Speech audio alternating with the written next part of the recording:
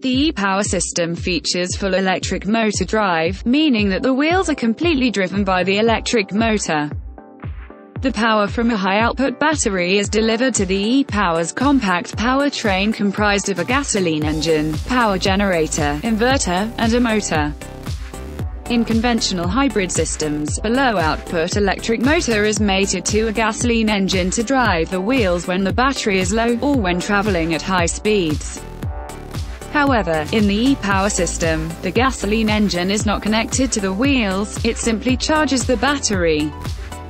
And unlike a full EV, the power source originates from the engine and not just the battery. This system structure generally requires a bigger motor and battery because the motor is the only direct source to drive wheels.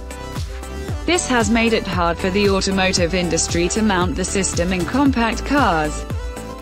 However, Nissan has cracked the code and learned how to minimize and reduce weight, develop more responsive motor control methods and optimize energy management. As a result, e-Power uses a smaller battery than the Leaf, but delivers the same driving experience as a full EV.